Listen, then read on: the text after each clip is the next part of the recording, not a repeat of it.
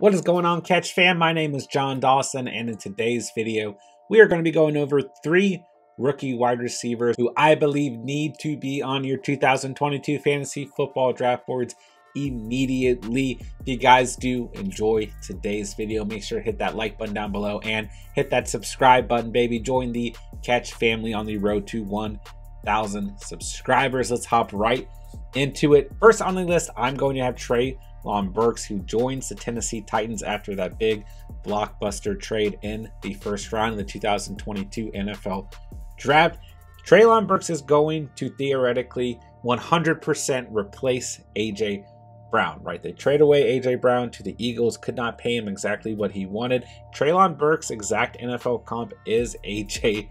Brown for a lot of analysts out there, and I think that the Titans are going to force feed him with a ton of targets right away, implement him right into this offense, use him as a weapon for Ryan Tannehill, maybe Malik Willis, but more than likely this season, Ryan Tannehill. I think he fits the scheme perfectly. He's going to be able to get open on a lot of those play action type plays. Don't get me wrong, the Titans will probably be running the football first, but overall I think Burks is going to end up with a lot of targets. He has Bobby Trees as a wide receiver 1 on this team to alleviate some of the defensive pressure. So overall, I think the outlook for Treylon Burks from a fantasy perspective moving into 2022 is very, very bright. Next up, we've got Christian Watson going to the Green Bay Packers. They land their receiver in the second round of the NFL Draft and still were able to bolster up that defense in the first round. I quite like what the Packers were able to do overall in the draft, but they finally go out and get a receiver. They're getting a lot of heat for not drafting one in the first round. So at the moment, you've got Allen Lazard, Randall Cobb, Sammy Watkins, and Amari Rodgers as well, kind of leading the way. But then we add in Christian Watson out of North Dakota State. I think he was an absolute steal in this draft.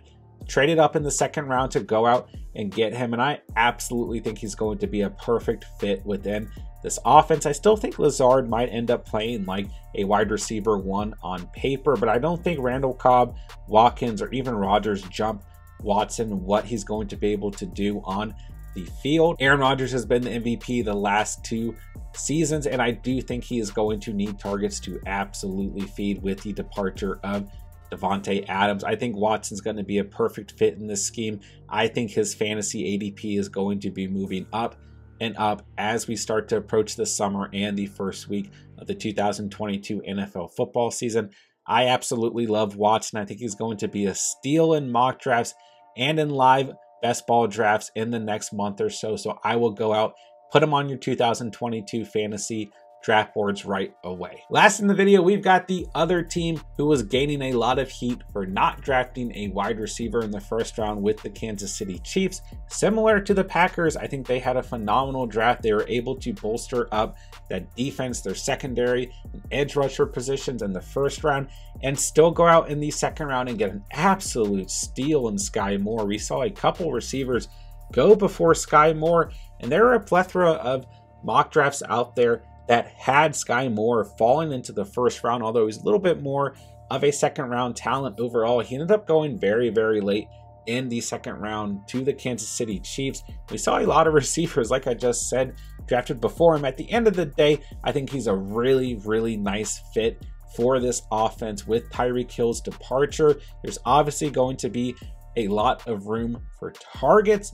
And unlike the Green Bay Packers, the Kansas City Chiefs have gone out in the offseason and picked up a lot of receivers. Juju Smith-Schuster, MVS, for example. You still got Hardman on this offense. And you also have Travis Kelce, who's going to garner a lot of targets. The run game looks like it's going to be strong with CH and Ronald Jones in the mix. I do like the direction that the Chiefs have been taking in the offseason before the draft, but I really think that Sky Moore is going to have an opportunity to step up early and be a weapon right away for Patrick Mahomes and company. I think that the Chiefs are going to be just fine, even though they did lose one of their best playmakers of the past century. Patty Mahomes and Andy Reid will be able to piece things together, still put out one of the most explosive offenses in the league, and I absolutely think that Sky Moore will be a huge part of that. And that'll do it for today's video. If you did enjoy today's content, be sure to smash that like button down below, hit that subscribe button down below, join the Catch family on the road to 1,000 subscribers. And be sure to drop a comment down below. Let me know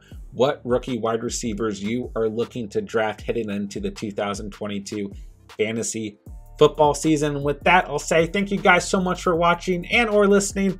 And remember, you saw it here on The Catch.